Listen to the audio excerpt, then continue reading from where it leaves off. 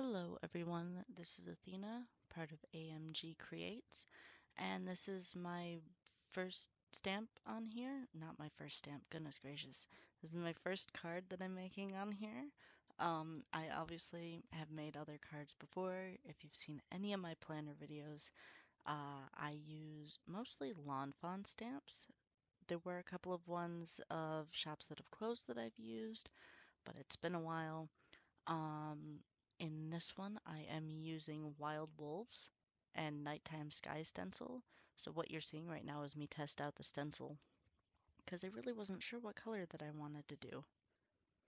And I'm taping it down because they have a tendency to wiggle all over the place at the worst times. It doesn't matter because it's a test sheet of paper. I'm trying yellow first and some orange, and I really didn't like it because I'm using wolves instead of mice. It kind of turned into the moon is made of cheese, and yeah, wasn't something that I enjoyed. But if I do use the mice for this, Fawn is particularly good at making creatures. So hopefully, if I use the mice, then I will be using yellow instead of the grayish blue with some teal that I had actually used for the card. I'm also making sure that the those things are covered up, like the little moon dots. Yeah, you'll see whenever I go over it with the moon dots that it looks like cheese. um, so what I'm doing, the stencil is basically for the simplest, not really the simplest, but not even the most basic because it sounds bad. But if you don't have dyes and you just have these two things and that's it, then you'll be able to do this with cards.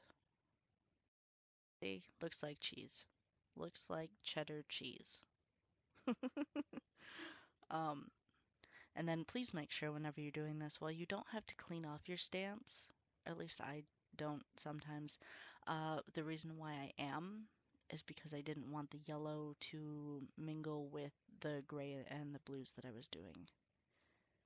And I'm using just a simple baby wipe. I'm sure that there are other things that you can use. However, um, while we do have a 9-year-old, I have been using baby wipes since she popped out, and they are the best thing ever, and I'm not quitting. So I'm using Tim Holtz or Ranger Ink Distress Oxide dyes, and oh my god, they're the best thing ever. I love them because you can blend them, and it looks a little weird at the beginning, but then they kind of settle down. So whenever I do this, it leaves like little streak mark or circular marks because I'm going in a circular fashion. And then afterwards, they sort of mold together. You can also dribble some water on it and then blot it off with a paper towel, and it leaves those little dribble marks, which is really cool to me, at least. Um, so yeah, just using the test paper to see what I like, what I think will work good. And I've seen a lot of people who have tried this first before they actually do the whole card making thing, just to see what they like. Because card making, unless you're doing a whole bunch of them, is mostly for play. You're just playing around. So yeah, I like how that looks. And then I'm just centering out the dots.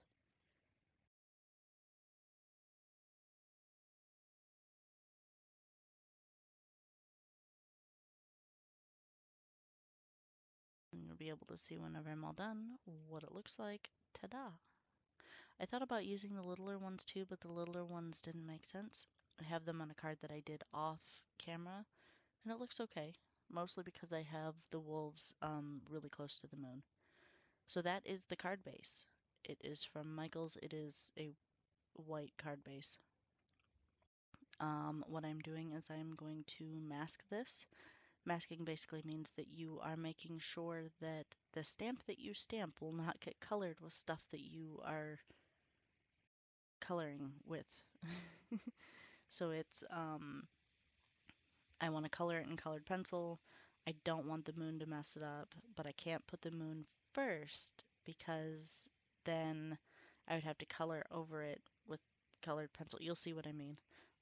It is called masking. And yeah, so this is the easiest way to do it, I guess. What I'm doing is a thing called fussy cutting, because if you do it a whole lot, then you're gonna fuss about it.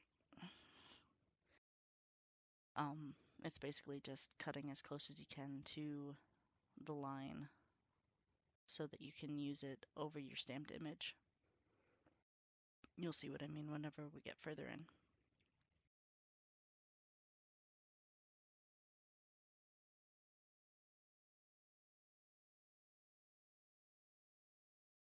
So while I'm doing this, the idea so far is to make different stamps based off of the planner, the thing that I used for the week. So I have three three different cards that I want to use, possibly using the same stamp set and increasing the difficulty each time. So this one is the simplest one that I can think of. Really, I can think of simpler ones, but this is the easiest one that I can think of, and then it will just get more difficult from there. So the next one will have die cuts and everything in it. I have one that's for there are different stamps in there. Not different stamps, different die cuts, because of course this one doesn't have them, but my planner didn't have it either. So right now I'm just positioning the stamp and everything. What I should have done was stamp the wolf first, and I didn't think about it, and it is what it is. But yeah, you're supposed to stamp the wolf first and then do this. Oops. It makes it a little bit harder to stamp the wolf in there. But I do like this. As you can see, it is really simple to do.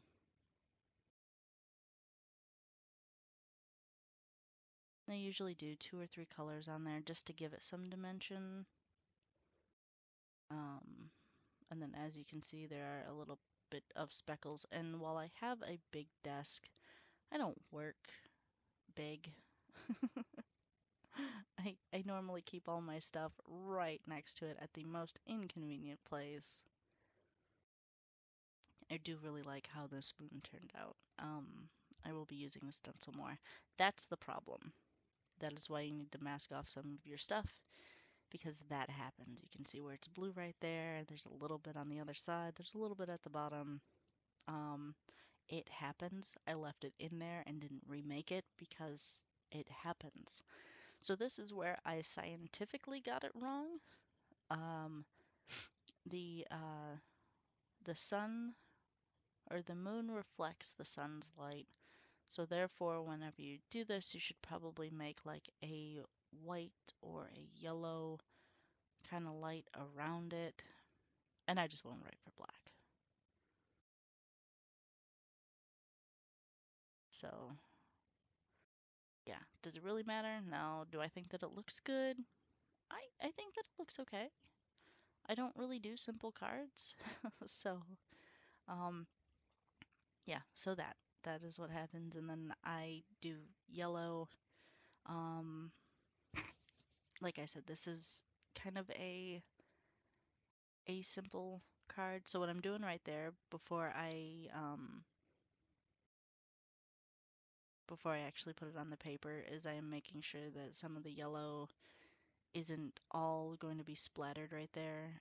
The Distress Oxide things have a need to be really juicy. Some of them are very juicy. That sounds horrible. But yeah. So I've got that, and then of course I try to radiate it, and I'm okay with blending. I'm better with blending pencil than I am with these, especially whenever you're going from yellow to black. It should have been the other way around. It is what it is. So I took this off, and Viola, you have a clean spot. Now, the dog should have already gone there, but oops. So now I have to try to line it up. And I think I did all right with it. So obviously there are some places that I didn't cut that are still white. So I'll be using a marker, wow, I'll be using a colored pencil and trying to go over it as best as I can. And of course, it's one of the things where if you're going to nitpick something, of course you're going to still see that one mark that's right there by where the moon is. You're going to see the fact that it's not exactly colored in all the way perfectly. It, you know, I think that it looks good in the end. Would I give it to somebody? Also, yes.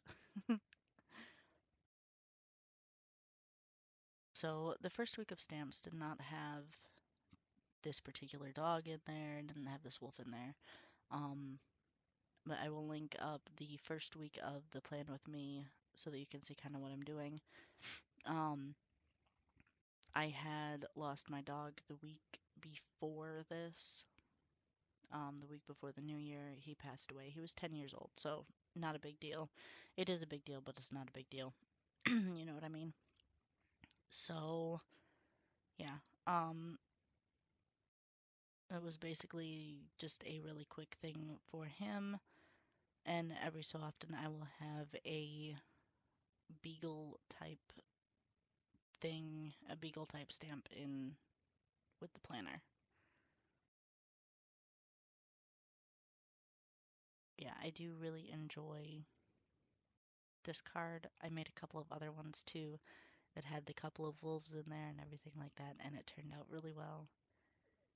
Mostly with the moon as the focal point, I guess. I may have made his mouth a little too red. He might look like he has lipstick.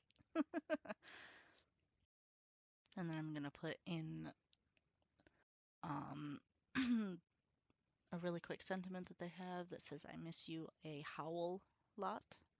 So it's just a play on words. I love Lawn Fawn for their play on words. So instead of a whole lot, it's a howl lot because the dog's howling. Ha ha ha. Okay. Do that. And then the stamp will be all done. So yeah, if you could give this a like and subscribe if you want to see more cards. I am hopefully going to have these posted Tuesday, Thursday, and Saturday. So I think the Saturday one might be a little bit longer depending on what I make. This is my first voiceover, so we'll see how it goes. I know that I coughed in your ear a little bit. I'm sorry. With Texas weather, it's all over the place right now. So it is 62 at the moment, and yeah, it was 40 last week. My whole body hates me. But that is the card. I hope that you guys enjoyed it, and I will see you again next week.